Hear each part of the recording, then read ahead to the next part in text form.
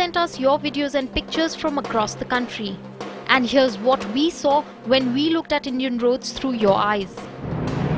From Vaishali in Ghaziabad, citizen journalist Manoj K sends us these pictures of roads with potholes.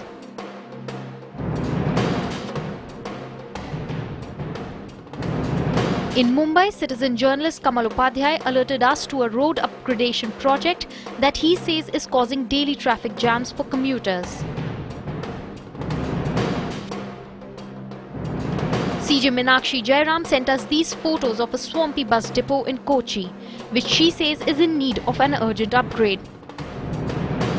From Bangalore next, Meera Vijayan sent us these pictures showing a pedestrian walkway full of gaping holes that could be a menace to public safety.